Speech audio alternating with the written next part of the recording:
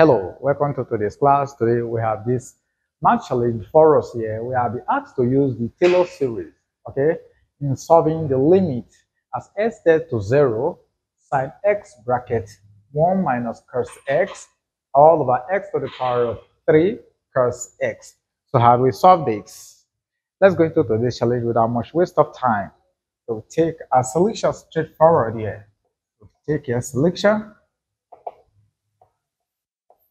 All right, now from here, we'll be asked to use the Taylor series. So first of all, we'll look for our sine x and our cos x. We all know that our sine x, this is equal to our x minus our x to the power of 3 all over 3 factorial, then plus x to the power of 5 all over 5 factorial minus x to the power of 7 all over 7 factorial, then plus x to the power of 9 all over 9 factorial, then minus dash.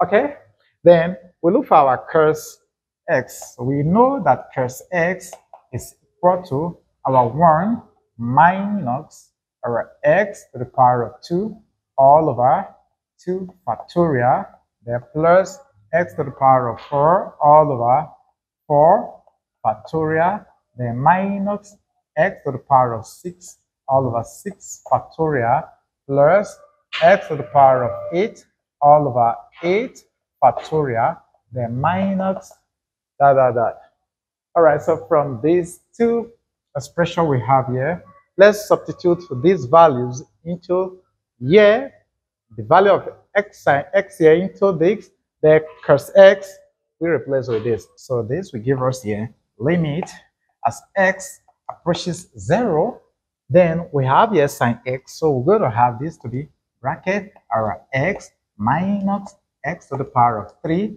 all over 3 factorial, then plus x to the power of 5 all over 5 factorial minus x to the power of 7 all over 7 factorial plus x to the power of 9 all over 9 factorial, dash, close bracket. Here we now have this. Let's put this into a square bracket. We have 1, then minus, look at what we have for our cos x here. So we have here 1 into, you're going to have here 1, then minus x to the power of 2 all over 2 factorial, then plus x to the power of 4 all over 4 factorial, then minus x to the power of 6 all over 6 factorial, then minus, plus our x to the power of 8 all over 8 factorial, dash, close bracket. Okay, then everything here will be all over. We come to the denominator. Here we have x to the power of 3 bracket. Our cos here we have 1 minus x to the power of 2 all over 2 factorial, plus x to the power of 4 all over 4 factorial, then minus x to the power of 6 all over 6 factorial plus x to the power of 8 all over 8 factorial, then close our bracket. Okay, so look at what we have here now. We can use this to open up everything here, right? We use this minus to open up what we have here. So this will now give us here the limit as our x approaches 0. Let's keep this guy here. We have here x minus s to the power of 3 all over 3 factorial plus our s to the power of 5 all over 5 factorial minus s to the power of 7 all over 7 factorial plus x to the power of 9 all over 9 factorial, the dash, close bracket. Here we're going to have here 1 minus 1, then here we change to plus s to the power of 2 all over 2 factorial, then here we turn to minus s to the power of 4 all over 4 factorial, then here we now change to plus, so x to the power of 6 all over 6 factorial, then minus x to the power of 8 all over 8 factorial, dash. Okay, so here we rule all over, everything all over. The denominator, nothing is going to change from here, right? So this will still give us s to the power of 3 bracket 1 minus s to the power of 2 all over 2 factorial, then plus our s to the power of 4 all over 4 factorial, then minus x to the power of 6 all over 6 factorial, then plus 8, x to the power of 8 rather. Okay, so you will have here x to the power of 8 all over 8 factorial, then minus that. Okay, so what you discover from here, you discover that here we have x common to everything here. So we can factor out x from here. So we can factor out x from here. Here, this and this will leave the system. And we discover that we have s to the power of 2 common to both sides here. So we can factor out s to the power of 2 from here. So we are having a multiplication sign here. So we can use this to times this to give us s to the power of 3. And we can bring this out, right? So let's continue at this side and see what this gives us in turn. All right.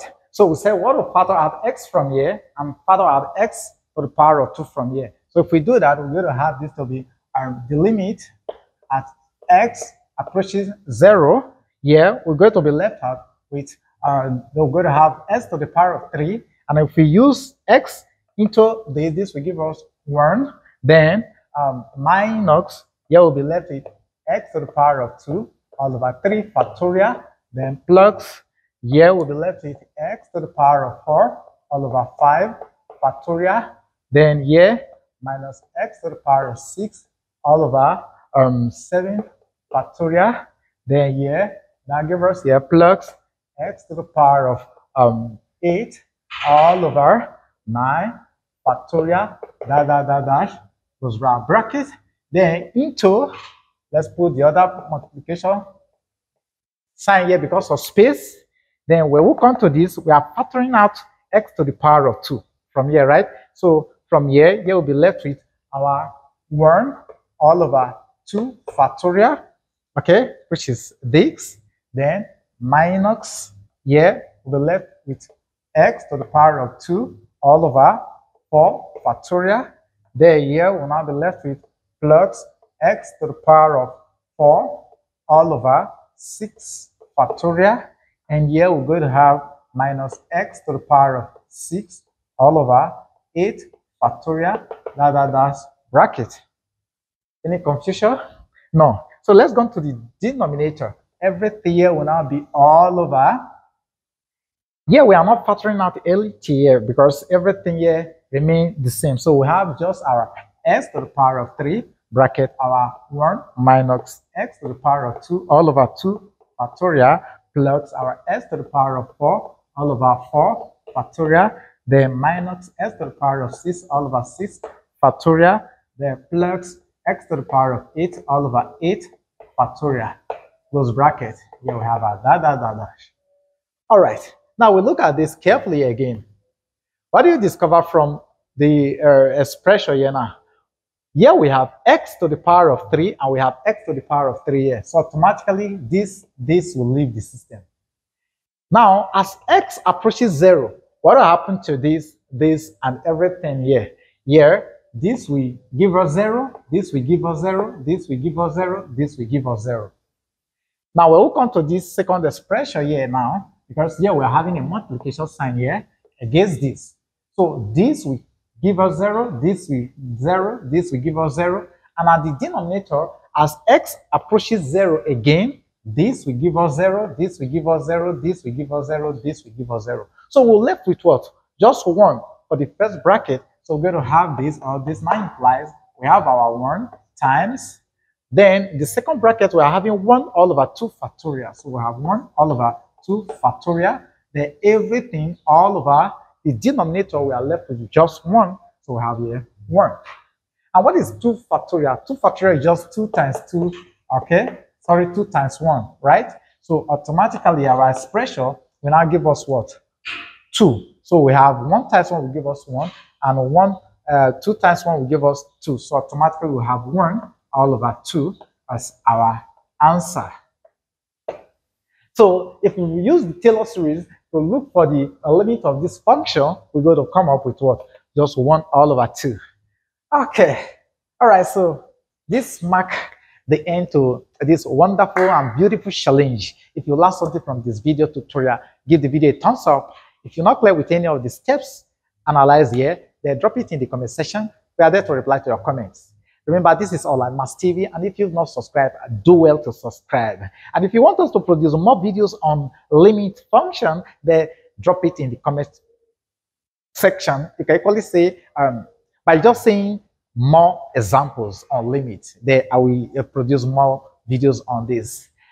We love you because you are the reason for the existence of the channel. Bye. Until we meet here again.